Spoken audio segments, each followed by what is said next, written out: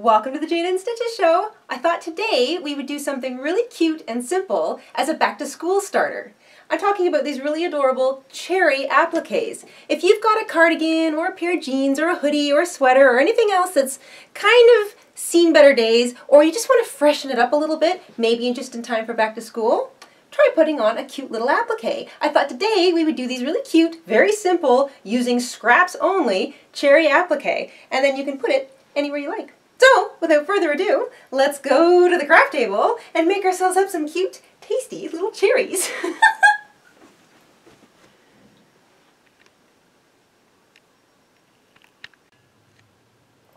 In order to make your cherries, you need a very small amount of scrap yarn. So I've just got a couple of extra balls lying around. This is obviously overkill, but you need a little bit of red for the cherries, a little bit of brown, a really small amount of brown for the stem. And if you're making the leaf, you can check out the leaf tutorial I made. I'll put the link to that tutorial in the description box down below. And of course you'll need a very small amount of green for the leaf and an even smaller amount of lighter green for the little vein work. You're going to need a wide-eyed yarn needle.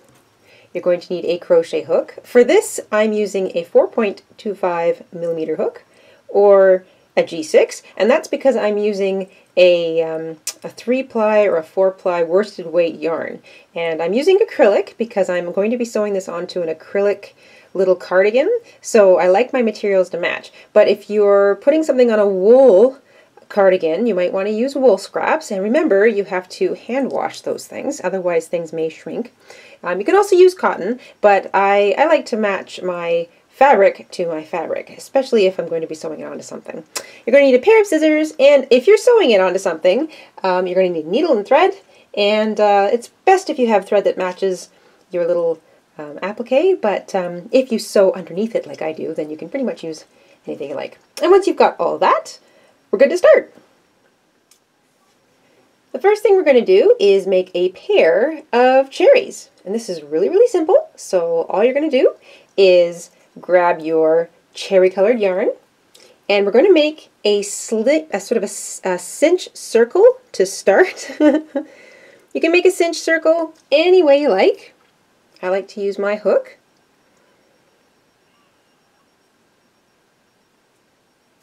Alright, and once you have your cinch circle, we're going to single crochet 8 single crochets into the circle.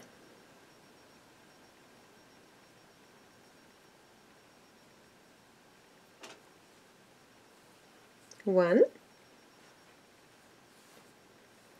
2, 3, 4,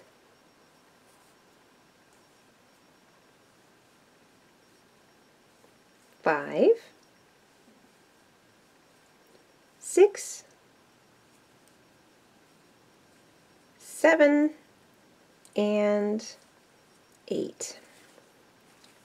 Alright, once you've finished putting 8 single crochets into your cinch circle, grab that little short tail and pull it really tightly because you don't want to have any space showing in the center. What you want to have is a solid looking cherry when you're finished. Now I like to work over my short tail, but you can also just hold it to the back and weave it in when you're done. But I find working over your short tails sort of does the weaving in for you. We're going to finish, that's finished row 1. We're going to continue directly into the next stitch, so no slip stitching. You're going to put 2 single crochet into each of the stitches from row 1. So we have 8 single crochets in row 1. By the end of row 2, you will have 16. So 2 single crochet into each stitch all the way around. 1, 2. 3, 4, 15, 16. When you get to the end of row 2, you can always double check your stitch count by counting them all. And remember, don't count the one that's still sitting on your hook. That is not a stitch, it's just a loop. But you can double count or double check by counting all your stitches. You should have 16. And then to finish this row, we're going to slip stitch into the next stitch to fasten off. Grab your scissors, just cut a small amount of tail. You don't need very much because you're just going to fasten off, and then grab your yarn needle and weave in your tails across the back of your cherry.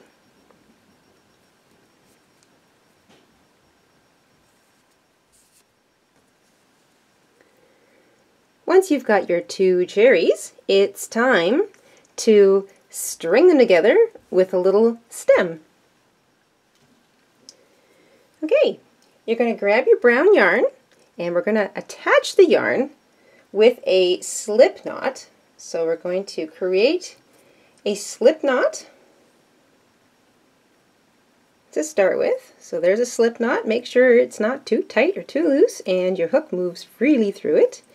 Grab one of your cherries and find that spot in the middle of your cherry where you fastened off. So there should be like a little natural divot, almost like a bit of a flat spot at the top of your cherry. You're going to put your hook through the space just below that, and you're going to slip stitch to join your slip knot to the cherry. Nice and simple, just like that. Now you're going to start chaining. So I like to do things in sets of 10 to start. 3, 4, 5, 6, 7, 8, 9, 10. And you're going to put it down. This is where a little bit of personal design interest comes into play. So you want to make sure that your cherries don't have stems that are too long or stems that are too short. I think I like a 10 chain long stem, but that's because of the size of the yarn I'm using and the size of the hook I'm using. So you might want to go 11 or 12 or 15. It's entirely up to you, but I'm going to go with 10. And now, because I'm at the apex, or the top of the little sort of triangular shape or wishbone effect that a cherry stem looks like, I'm going to add one more chain. This is sort of like a turning chain, but not quite. And I'm going to slip stitch. So I'm going to slip stitch back into the second chain from the hook.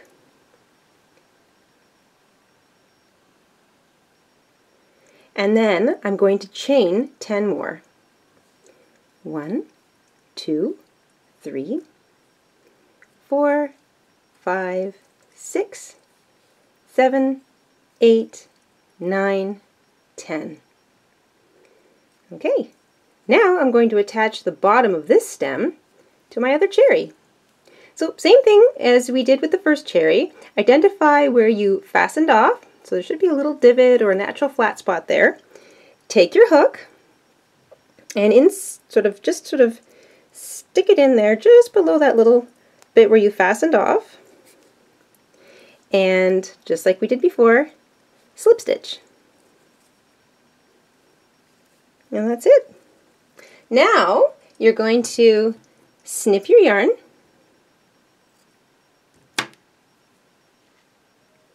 and fasten off. And if you're planning on applying, sort of appliquing these little cherries to something, then you can weave that short, dark tail of the stem into the back of your cherry. So it won't be seen because it's going to be appliqued onto something. And then it'll also keep the little cherry stem from unraveling. And there you go. One cute little pair of cherries. All you need to do is add a little leaf and you can applique it onto your favorite piece of clothing. Just remember when you're sewing anything down to use the stitches that kind of run along the back. But if you use the same colored thread, it won't show at all. And that's it! Pretty simple, right?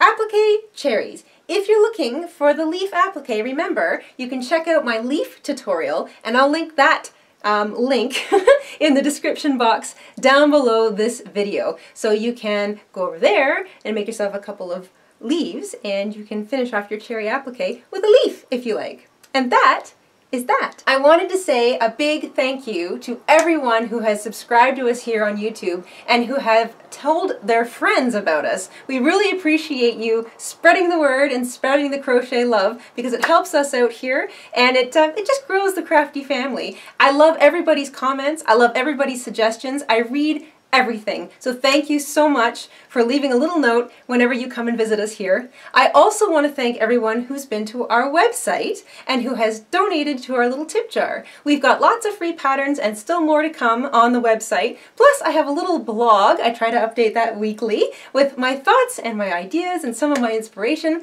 We also have some cool tools and tricks and tips, as well as some other cool links and things. Just check out our website for more fun, if you can't get enough of us here on YouTube.